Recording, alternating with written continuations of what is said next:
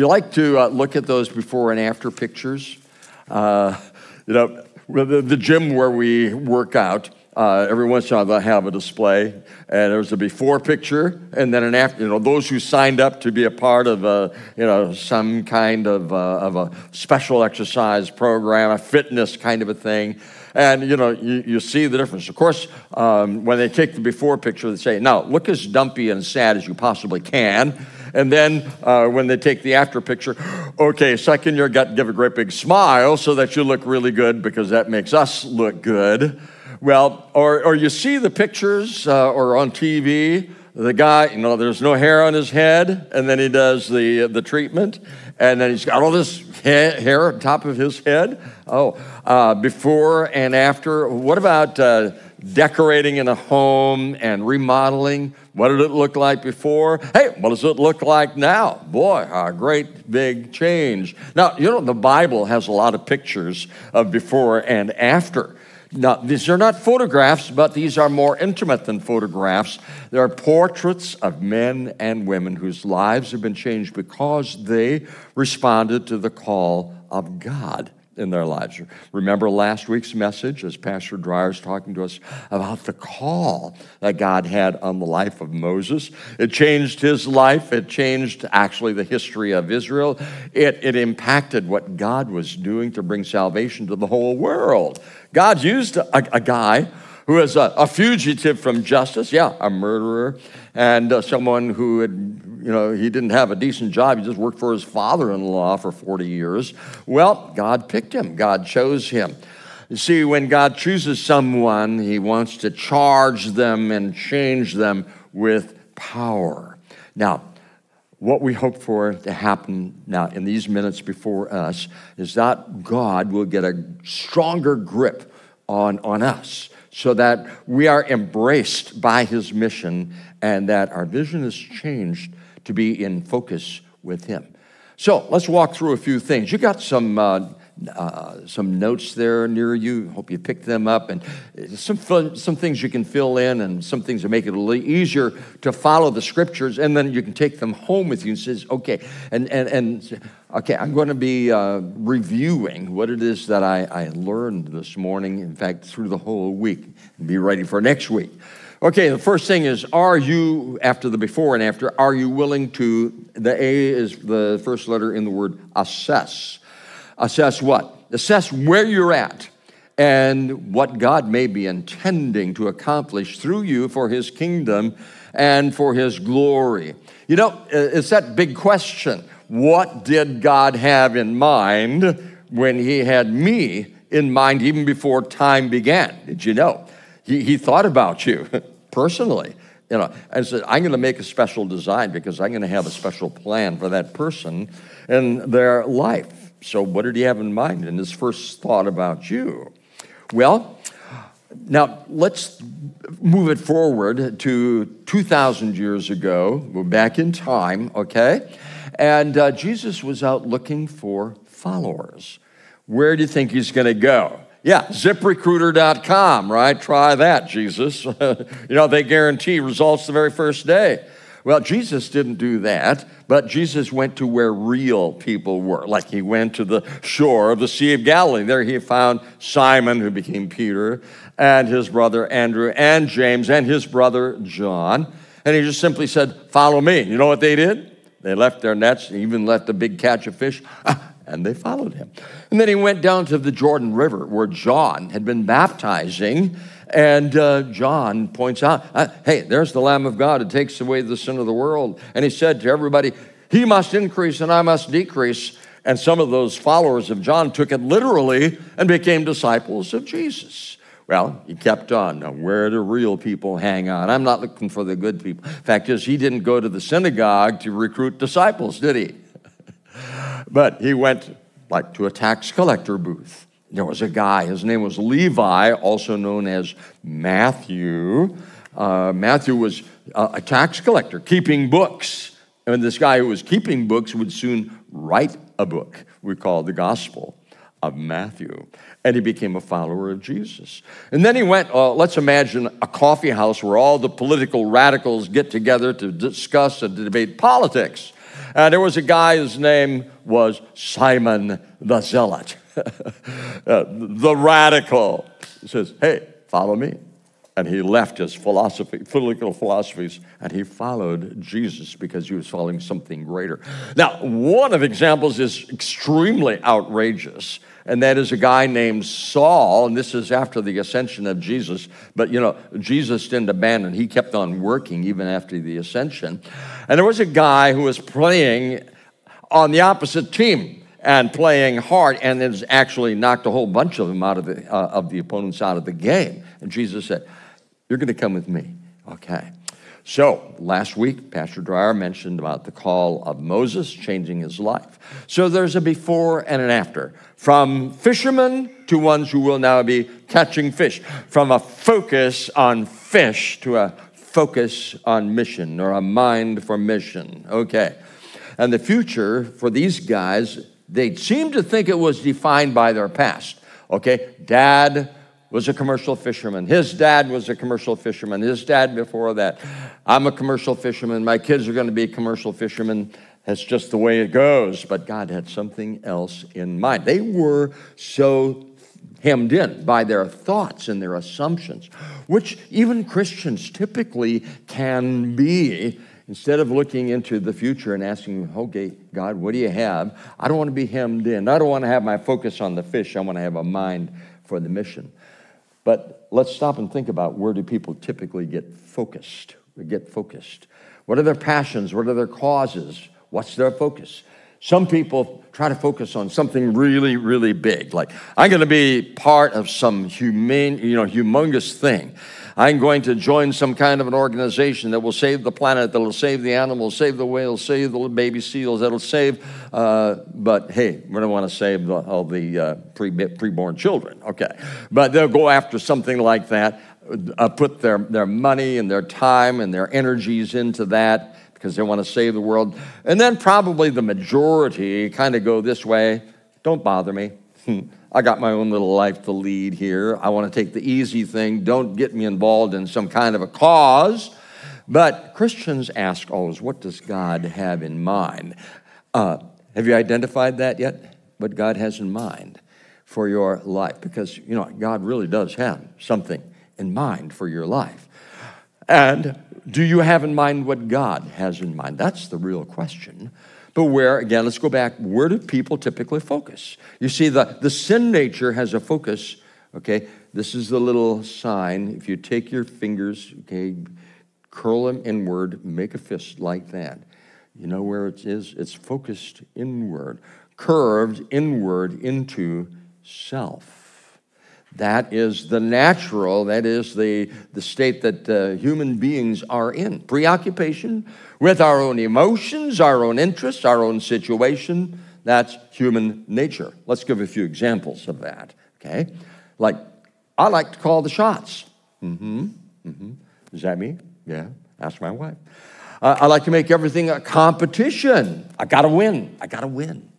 I manipulate things to get my own way and seek to control the behavior of other people. You ever been thought of as a control freak? Well, you know some, don't you? Yeah. Knowing how to mask my selfishness and then use charm and flattery to manipulate and sell you something. How about positioning to be at the center of attention? How about being able to tailor the conversation to always come around to yourself? And then body language that says, I'm bored and I'm uninterested in what you're talking about. So all self-focused, but that's not the only way. There's another side to that coin.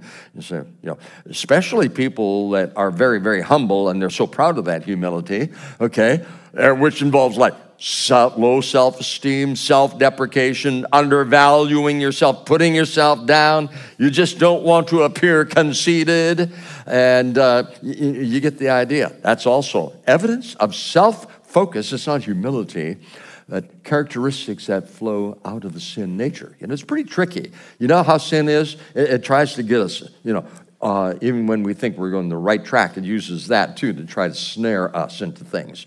Well, there's a before and an after. We don't want to be, captive to the sin nature, but be in tune with what God has in mind for us.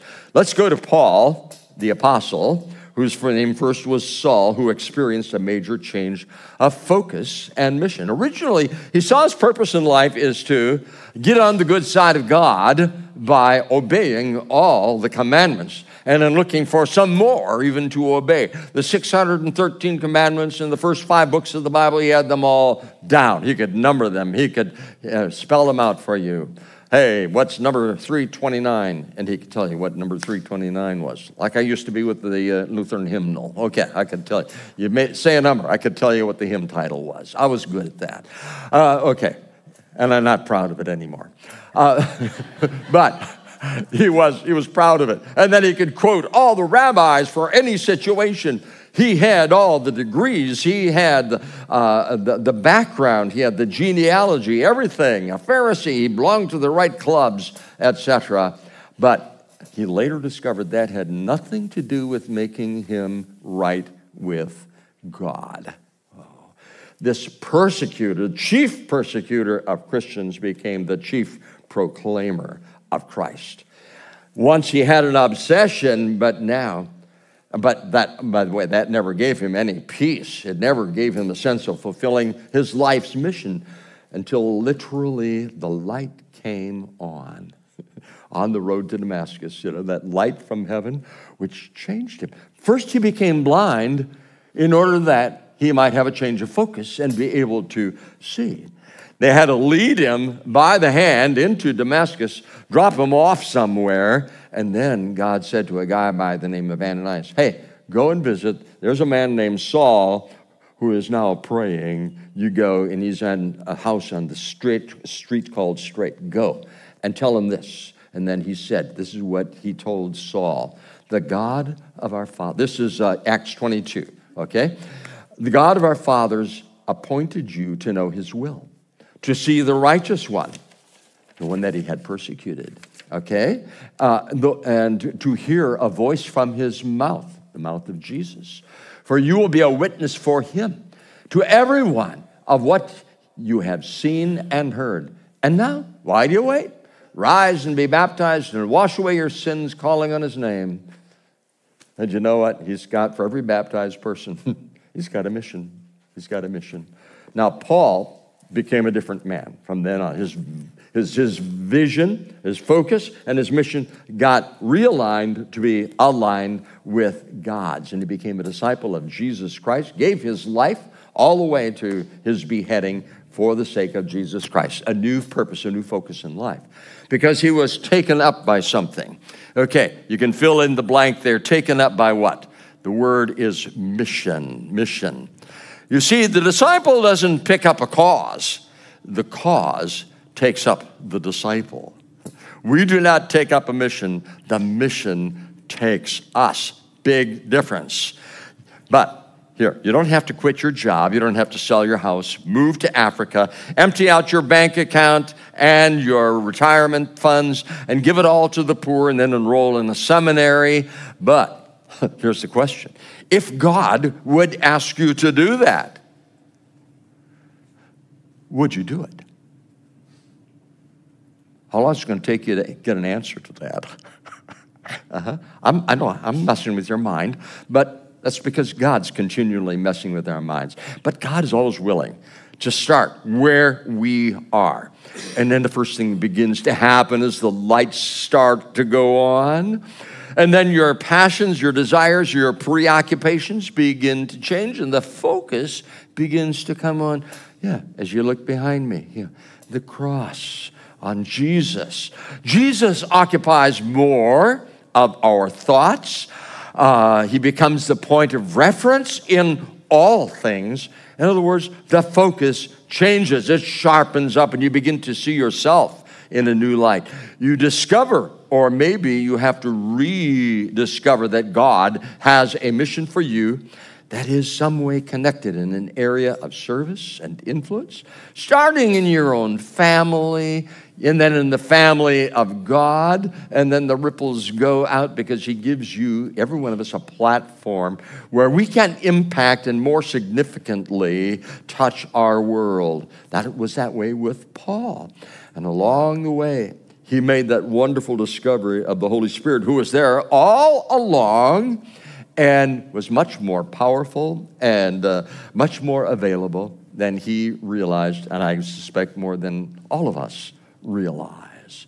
Well, let's review some of the words of Paul himself that he wrote about his passion and life. We'll walk through a couple of these, ones that we had read before. Colossians 1:28 and 29. Him, that is Jesus, we proclaim, warning, okay, how many? Everyone, teaching everyone with all wisdom, that we may present everyone how? He wants them to end up where they started? No, where God says, this is where I want you to end up. Presenting everyone mature, fulfilled. You know, what it is that God created us for is more fully lived out. And he says, for this I struggle, I toil, struggling. What, with all my might? No, with all his energy. That's the Holy Spirit, that he powerfully works within me. You see the change of focus. You see how far he's willing to go. You see the empowerment. And then we go into the next one. We're going to see it goes even a bit deeper. There's a profound change. Now, we talked a little bit about when he's writing to the Philippians here about all his bragging rights. Okay, so let's walk through that again. Philippians 3:8 to 14. Indeed, I count everything as loss because of the surpassing worth. I found something better. Knowing Christ Jesus my Lord. For his sake then, what happened? I suffered the loss of all those things and count them as rubbish. All the things that I took pride in beforehand, all my degrees and all my achievements, all my memorization, in order that I may gain Christ. What are you willing to let go to have more of Christ in you? He must increase, I must decrease. Be found in him, not having a righteousness of my own, by my attainment, my works, my deal, comes from the law, but what comes instead, not by my performance, but just simply by faith, by trust in Jesus Christ. The righteousness from God that depends on faith, that I may know him, not just know about him, but know him, not just having the information, but the formation of my character, the power, which is the power of his resurrection, sharing in his sufferings, becoming like him in his death, so that I may be like him, attain the resurrection, like him in this resurrection from the dead. It says, not that I've already obtained this, or am already perfect, but I press on.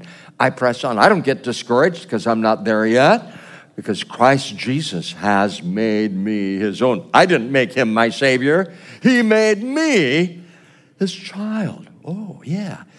And then, brothers, I do not consider that I have made it my own. Okay? Now underline the next part. But one thing I do, forgetting what lies behind. What lies behind? Oh, well, all the failures, all the fashions, all the fads, okay? And then straining forward to what lies ahead. I press on toward the goal of the prize of the upward call in Christ Jesus. I'm just putting it all on what he has in mind for me. The high calling, you see. The call of the disciple, involves a new focus, a new mission. So, is God working in your life? Well, you know what? He is. Sometimes we don't like to acknowledge it, but rather ignore it, because it can be a little bit uncomfortable at times, because he's going to, correct us and start fixing us up. Leave it alone, leave it alone. But he's looking for people who have these three characteristics. All right? On your notes, you see an F, and then there is an A, and there is a T. Mm-hmm. And skinny people can apply as well. Okay. The question is about the F, the faithful. Okay. The A is available and the T is teachable. Can God count on you? Are you faithful? So just for fun, how would you rate yourself on a scale of 1 to 5? A 1 would be, are you kidding? I don't have time for that. I'm way too young. I'm way too old. I'm way too middle-aged. My kids are way too young. My kids are way too old. My kids are too demanding. My job is way too demanding. I've got all these other commitments I got to, isn't that an interesting way of, expressing our unfaithfulness to God? But, we will tend to do that. I've done that, all right? A 5 would be, hey, whatever and whenever I can be used by God and He wants me, I'm there. No questions asked. I don't have to say, well, what is it? I just say, here am I. Okay? When God called Isaiah, basically God said this, hey, I'm looking for someone who will serve me regardless of the danger, regardless of the cost, something that, it's going to be a difficult, dangerous, and unrewarding job. And He pops right up and He says, here am I, send me. God can use someone like that, somebody who is faithful, and then somebody who is available. Yeah, and He can make a great church. If we're not faithful and not available, good luck, good luck. So are you willing to trash your schedule for His? I'm not talking about being irresponsible in the daily pursuits of life. That's where God calls us, when we're doing the duty, fulfilling just every day the 10 Commandments in our lives, but responding to God's legitimate claim upon us. If we are available, we can be used. How about teachable? T, the teachable. How much did the disciples know when Jesus, got these 12? What did they know? Did He say, okay, you got to have a certain number of degrees before you can serve me? No. You're not going to focus on fish anymore. You're going to have a mind on the mission. You're not going to keep books as a tax collector. You're going to write a book. No. He took them. They would seem to be eminently unqualified, and yet because they were teachable, okay? If we're teachable, yeah. And not just getting more information, but again, the formation. The Great Commission does not say, and teach them all that I have commanded you. It's teach them an attitude, teach them to obey, to observe everything that I have commanded you. So it's an attitudinal kind of a thing. That's where learning really begins. And then we begin to pick up some of the skills and some of the background and some of the knowledge. And the more we focus ourselves on Scripture, the more it just has this amazing power to develop our focus and to put us, mission-minded. So no longer the focus on fish, but the mind on the mission, becoming His disciples and His followers. If we're teachable, we can be used by God. What if God would gather together a bunch of people and says, you're going to be a Blaze church, and regardless of what you have in the background, it really doesn't matter, but if you are faithful, available, and teachable, boy, I can do something incredible. I can build a great church. He didn't say a big church, great church. And that's what He's after. God has a plan ready, shovel ready for every one of us.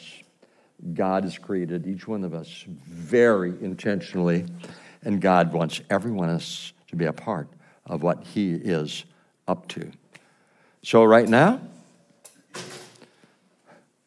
God is waiting.